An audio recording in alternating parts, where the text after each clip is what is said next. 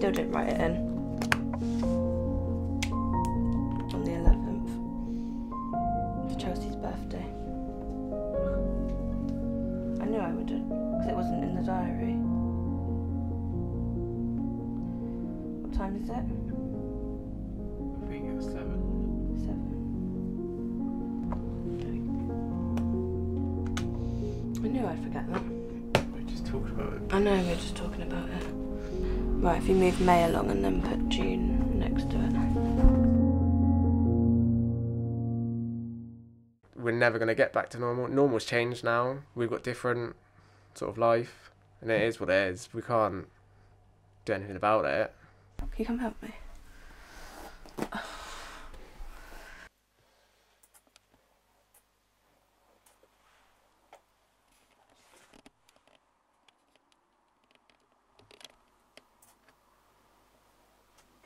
Thank you. Is it all like straight at the back, or does it need straightening? I am suffering from encephalitis. The type of encephalitis I have is anti-NMDA receptor encephalitis. The kind of like side effects that I've been left with now is like memory loss, confusion, anxiety, just total like loss of personality. I'm not as independent as I used to be, so I have to rely on Martin to help me a lot. So he's become pretty much a carer now.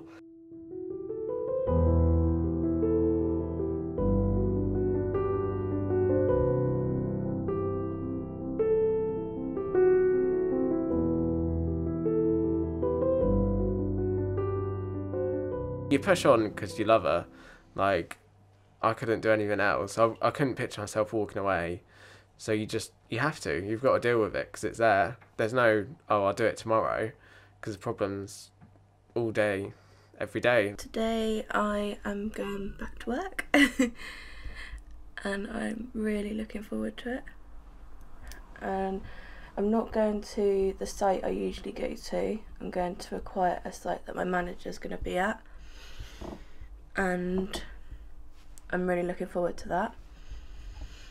And I'm only gonna stay for an hour or so today just because I know how tired I get.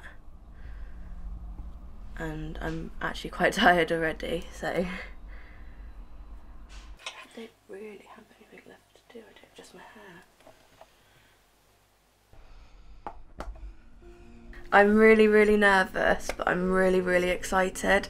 And I felt like this all week. I felt really, really like sicky feeling in my stomach. And then I've like been like, oh no, like I don't want to go. And then I'm like, oh, I do want to go. But today I'm like, I want to go. I just want to feel normal again.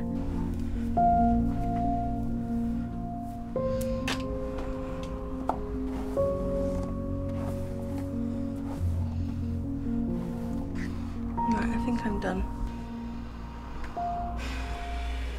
Can't get this sticker out. Can you try, please? Thank you.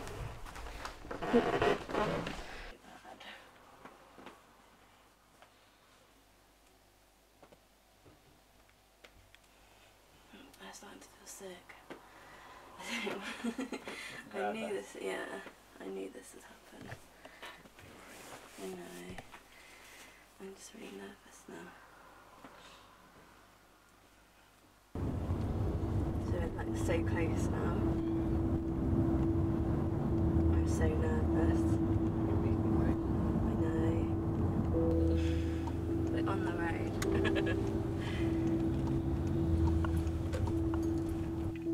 I'm really nervous.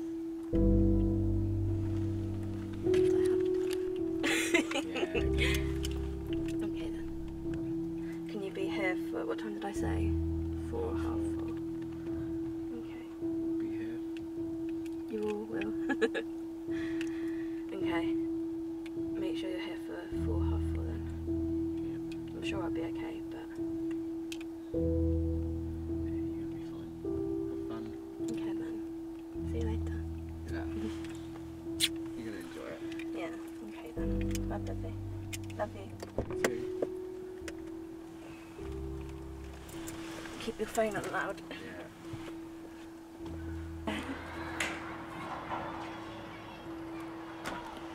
not in yet, so do you want to just wait on the road?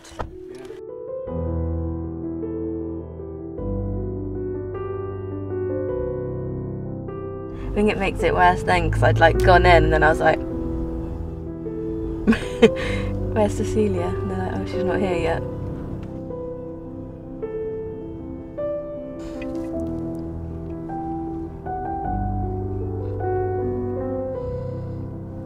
Oh, there she is. Right, I'm gonna go, okay? So I walked in and I asked at reception, because I hadn't been to that setting before, so I asked at reception if my boss was there, and she said no, and I was like, am I even at the right school? And she was like, yeah, they just don't come in till like another 5-10 minutes time. So I was like, oh, okay, I'm just gonna go wait outside. And she's like, oh, okay, that's fine. With having a brain injury, I've noticed myself, and I've noticed that people I talk to, you have to, like, things have to go a certain time and they have to go in a certain way.